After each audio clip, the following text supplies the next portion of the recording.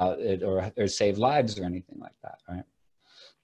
Now, the next aspect I think it bugs me every day when I read any news about it.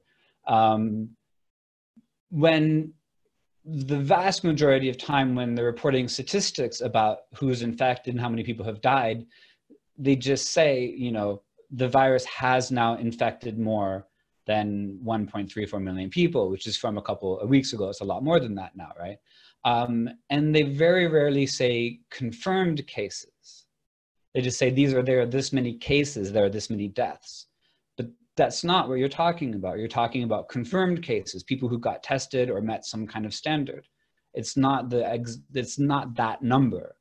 So they're really misleading people unless you have to add adjectives like confirmed cases or suspected cases or it's estimated or something like that, but they don't do it, right? Because the way that different countries and different organizations gather data and how they count exactly who's infected and, right, do deaths at home count, right? There was an article the other day, why is the death rate in Belgium so high? I said, well, because they count people who die in elderly care facilities and other countries don't, right? Some people have a lot of testing, some people have very little testing.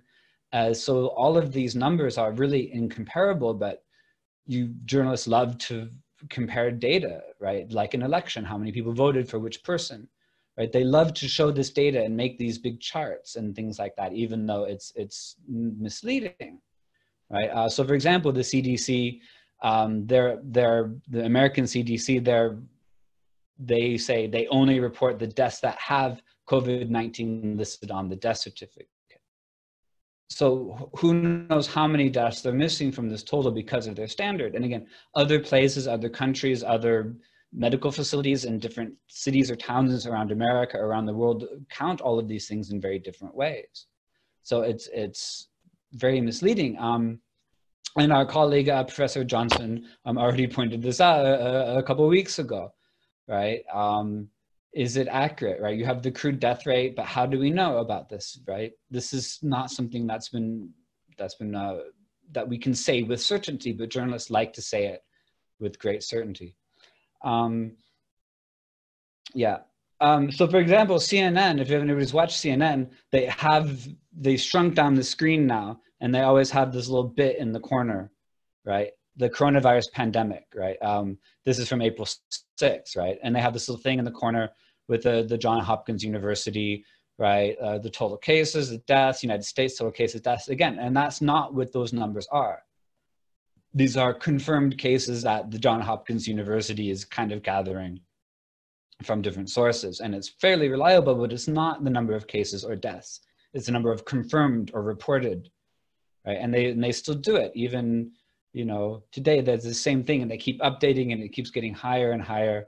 And this is not what those numbers mean, but they still report it as if it's an election or a primary and the numbers are going up and we're adding the number of people who are voting and who's going to win or something like that. And this is a very bad habit that journalists have. Again, because it gives people a very mistaken impression of the situation that's going on.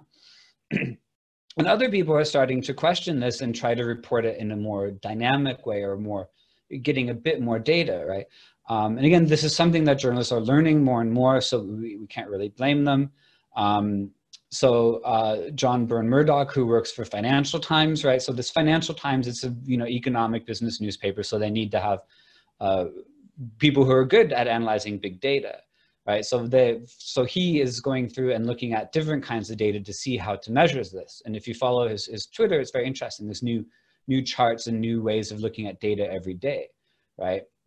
So a couple of days ago, on April 26, he posted this, right? So far, I've analyzed data from 14 countries, finding 122,000 more deaths in recent weeks than the usual average for those same places in the same weeks, right? So in other words, we're not looking at how many people have COVID-19 written on their death certificate, but how many more people are dying. And so then that makes the rates much higher. And right? So this begs the question, which data should you report, right? Because these kinds of charts that he produced, right? This is the increase in deaths compared to previously, right? So for example, Belgium, the historical average, and then there's a spike, right? But Austria or Portugal or Denmark are doing much better. There's no spike in deaths, right? And maybe this is something that journalists should think about more than just the number of cases that have been reported to the CDC or something like that, because this shows that the death rate in places is a lot higher than the reported deaths just from COVID-19, right? And so having a wider variety of this kind of data would help show the situation a bit in a bit more detail and a bit more, giving more different perspectives to help people understand it, right? And the next